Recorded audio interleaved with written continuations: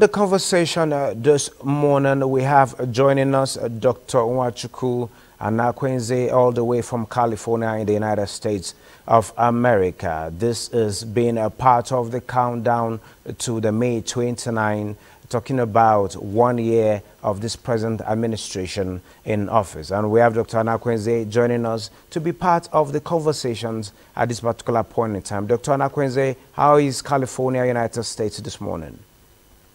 America is good. California is good. Great. You were here with us about a few months ago, and we're trying to make assessment of the present administration as well as giving suggestions on the way to go. Being a businessman in diaspora who has also a chain of businesses in Nigeria, from when we had that conversation, looking back from the beginning of this administration, talking about May 29, 2023, till now, about a year, how would you assess the progress made so far in terms of creating an enabling business environment for businesses to grow from the nano businesses to the big businesses expanding? Before I get into that, I would like to make some general statements. Okay.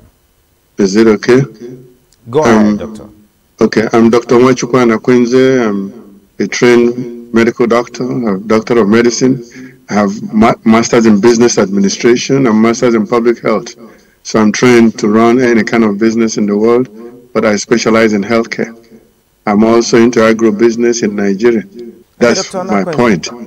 Okay, Dr. Anakwenze, this present administration came to office May 29, 2023 to meet a myriad of challenges on ground and a lot of promises for inclusiveness as well as economic prosperity were promised. From the feelers you're getting from home here in America, and like you said the time before now, that usually come around and you also get to superintend over your businesses in Nigeria. How would you assess the progress we have made so far? And from whatever percentage you've given us, what can we do to improve on it?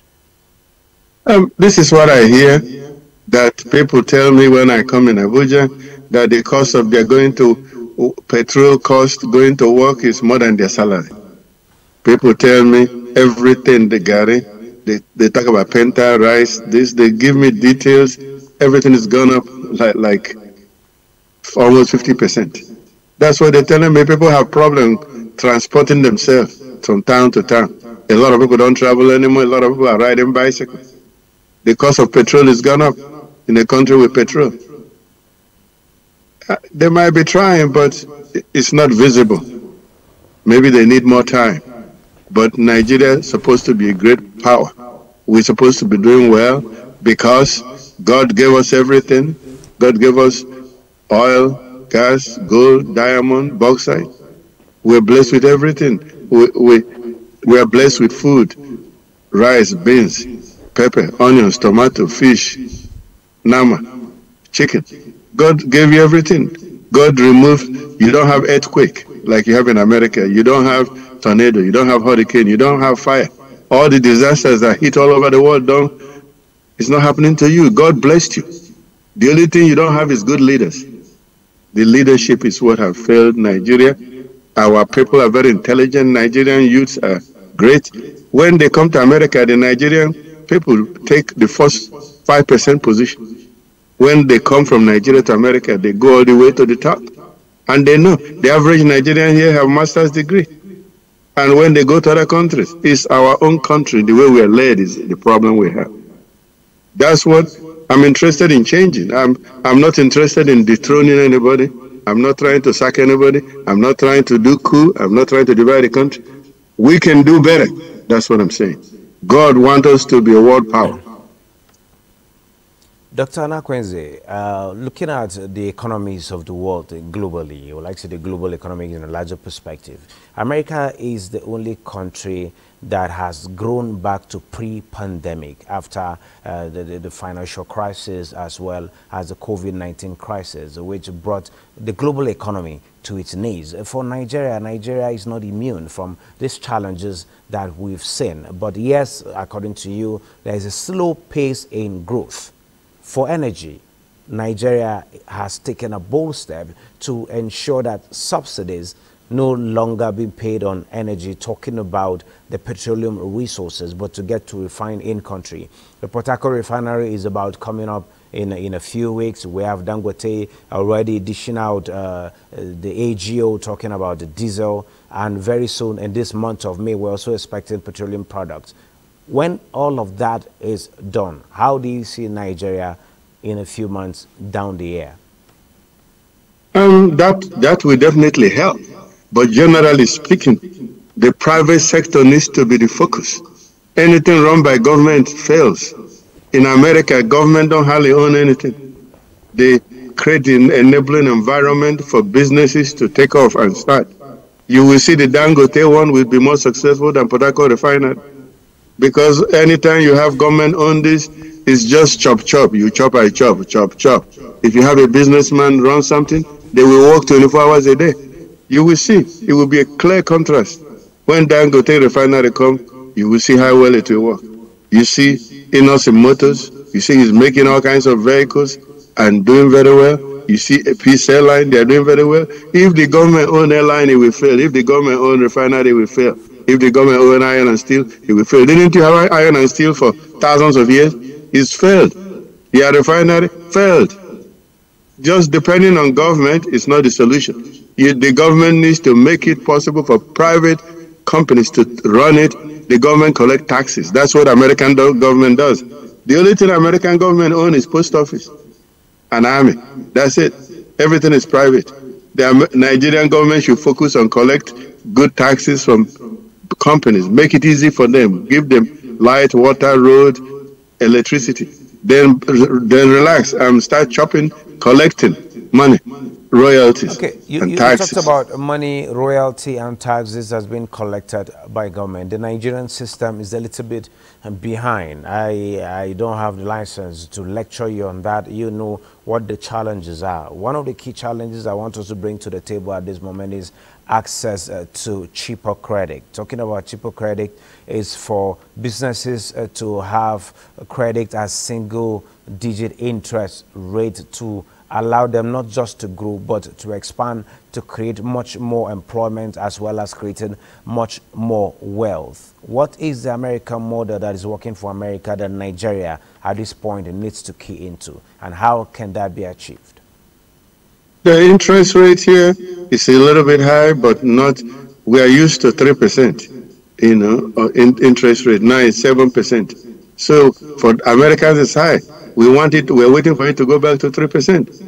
The government has a role to play. The American government have what they call small business, they give small business loan. So where they will check you out, you present your things, and they will see you know how to make this, you know how to make battery. You've trained, you've gone to school, you know how to make it. They will come and inspect. The government will give you loan. My company started with American government giving business loan through banks. They guarantee the bank, and they will give us loan. They monitor us every month. They monitor every month. They see how we're doing. They want to see how many people we're employing. Are we creating jobs? Are we making things better? Are we creating product? That's how American government works. And they give you interest rate very low, like 3%. That's how I started my company. Nigerian government can do the same. You can train Nigerian people. One thing is not just loan. You have to train the youth. Our Nigerian youths are very intelligent. They are very smart. They need to be trained and encouraged. And the government should give them loan to start business, not give somebody loan who doesn't know anything. And then they do chop money. You can't do that. You have to collect the money. When you give the loan, you have to make sure you collect the money. You have to know sure the person knows this stuff. They check me out thoroughly. They know that Dr. Anakwenze, can we look at investment in healthcare sector? That is your area of specialty, and it is believed that a healthy workforce is a prosperous workforce. How can Nigeria key into global resources to grow, to provide basic healthcare for Nigerians at this time? I'll speak about my company. My company is Global Care Medical Group, IPA. You can look on Google. You will see us. We're very strong. We employ 5,000 doctors, 4,000 specialists, we have 500 primary care sites that I managed. We have 20 hospitals. I've been doing this since I was 39 years old, 1993. So we take care of millions of patients. We have like HMO. I don't know. I think you have HMO in Nigeria. We That's do what I have HMO. specialize in. I'm Yes. the expert in HMO, prepaid healthcare, focus on maintenance of good health. It's based on trying to keep you from being sick, not waiting until you're sick. We spend a lot of money trying to educate you, make you exercise, make you eat vegetables, make you eat onions, okra, and cut down on starch and cut down on red meat. We encourage you to eat white meat like chicken and fish. So our HMO is to prevent you from being sick. And then we put a lot of money into it, train you, make you exercise, make you check up, make you check up. So because when you get sick, we lose money. So it's better for us to make sure you don't get sick. And we put a lot of money and make you test, make you do this, make you exercise. So Exercise is medicine. Eating good food is medicine. That's what, but also, my company can do everything. We can do heart surgery, heart transplant, brain surgery, kidney. We can change all your bone. We have eye specialists. We have everything. are you But saying for the Nigerian solution, going private all the way is the way to go? And if that is the yes, case, going private in Nigeria is expensive. That can be managed and be successful in the American system because it is a structured system that has been tested over years and it is working. That's why your company is able to succeed that way. If we're going completely private in Nigeria, how affordable will healthcare be for the common man? for the healthcare, it needs to be a blend of private and government, but led by private sector. It's called private.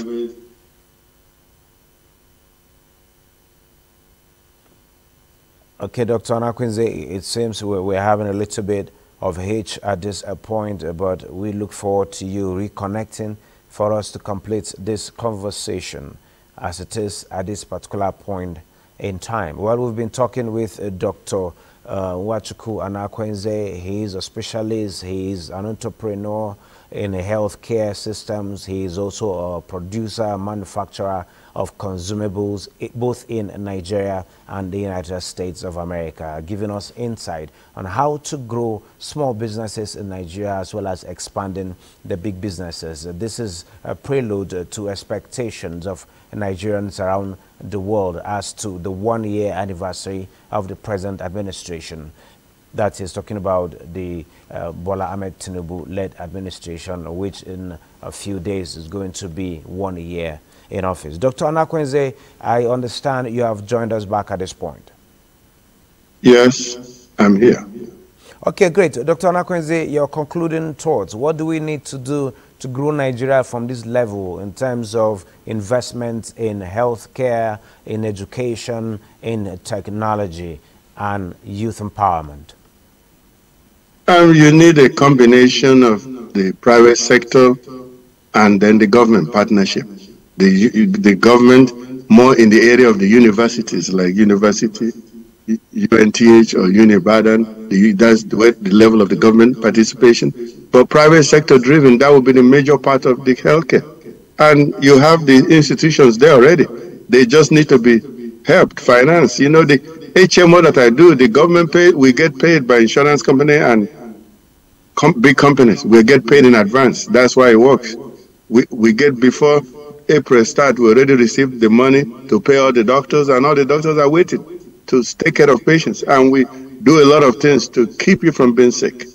But it cannot work on the basis of you don't pay the doctors, you don't pay them, and you think they will do the work. It wouldn't work. That's a Nigerian situation. That's what will happen.